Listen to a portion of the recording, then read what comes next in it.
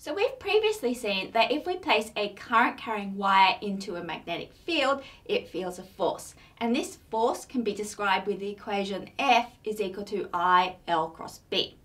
So let's now consider what happens if we put a rectangular loop of wire like this one into a magnetic field. So let's let our loop have a length L, have a width D, and we'll let it consist of N turns of wire, and we'll send a current I around the loop. Now we're going to pivot our loop about an axis down its middle as shown in the figure. And let's now calculate the force which each side of the loop experiences.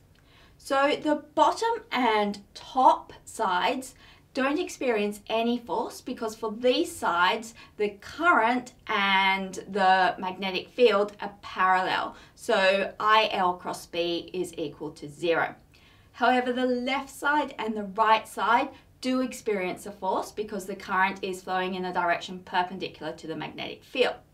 So we can use our right hand rule to work out the direction of this force.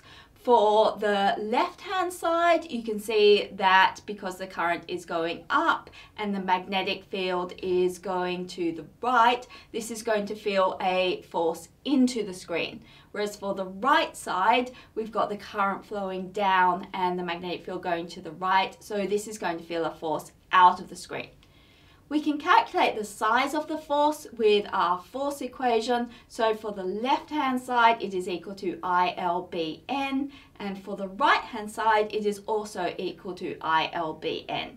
So these two sides have equal but opposite forces. So there's no net force on our loop of wire in the magnetic field.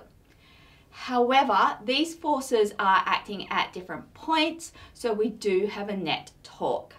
So remember that torque is described with the equation torque is equal to R cross F, where R is the distance from the pivot point to where the force is applied, the displacement rather, because it is a vector, and F is the force that is applied there.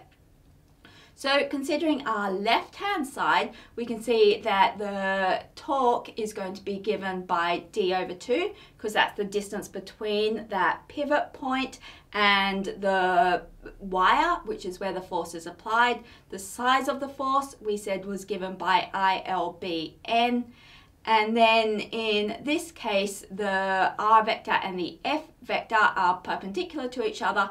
R is going to the left while the force is going into the page. So with our right hand rule, we can see that the torque is going to be directed downwards on this side.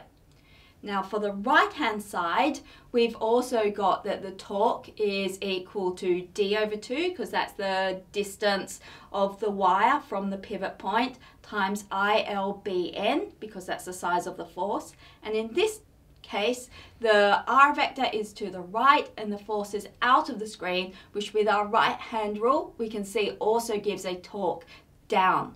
So these two torques are in the same direction. So if we want to work out the net torque, we can just add them together. The net torque is equal to the torque on the left plus the torque on the right, which is just equal to DILBN. And if we want, we can write this as IABN, where A stands for the area of the loop, which in this case is equal to L times D. Now that gives us the torque when it is aligned exactly like this. However, that torque is going to start at rotating, and as it rotates, that torque is going to decrease because R cross F is going to decrease. So we can write the torque as torque is equal to IABN sine theta, where sine theta is the angle between the normal to the loop and the magnetic field as shown in this figure here. So this is essentially how motors work. We send a current through a coil of wire, and this causes a net torque which starts that coil of wire rotating. Electric motors convert electrical energy into mechanical energy. So the current flowing through the two sides of our loop is converted into kinetic energy as that loop starts to turn. Now in practice, there's many modifications that we need to make to this very simple motor in order to make it work better. One modification is that if we're using DC current, direct current, then we need to have a split ring commutator joining the power supply to the wires through which the current flows. So this is because if we imagine that torque acting, at some point the coil is going to get to the place where the normal to the loop of the coil is parallel to the magnetic field. At that point, there's not going to be any torque acting upon it. So it will continue to move because it's got some angular velocity. But once it's moved past that point, the torque acting upon it is going to push it back in the opposite direction. So it'll slowly come to a stop.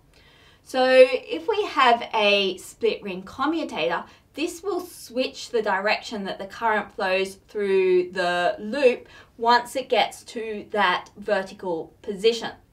And so the torque will then keep acting in the same direction, keeping our coil turning.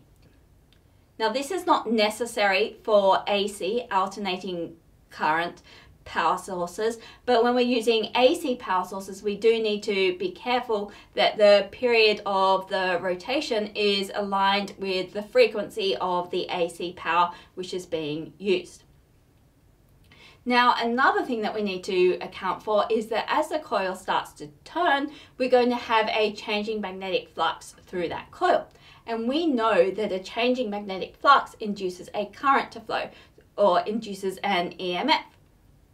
So this current which is induced is going to oppose the applied current, and it's known as a back EMF. So the amount of current which is generated in this way is going to be proportional to the angular velocity of our loop. And so as our loop is just starting up, we're going to have a much lower current which is induced in the loop. Now this needs to be accounted for in the design, because at that point we'll have a much higher current flowing through our loop, and as we know, if we have a current which is really high flowing through a wire, then the wire will overheat. So we need to make sure that in the circuit there's some way to reduce the current at the start before the induced current is well established opposing that applied current. Another common modification is to use three-phase power. So if we use three-phase power to create the magnetic field, then we can create a magnetic field that rotates around as the coil rotates in that magnetic field. So this can mean that we can always keep the normal to the plane of the loop pretty much aligned with the magnetic field, which is going to increase the torque which is applied. So generators actually work much like motors, but in reverse. So in a generator, we're creating electrical energy, and we do that by using mechanical energy to start a coil rotating through a magnetic field. And then because of Faraday's law, we get that induced current flowing through that coil, which we can then harvest, and this is how we create electrical energy. So power plants essentially use some power source, such as burning coal, which heats water. The water forms steam, which starts a coil turning in a magnetic field, and this is how we get electrical energy from coal.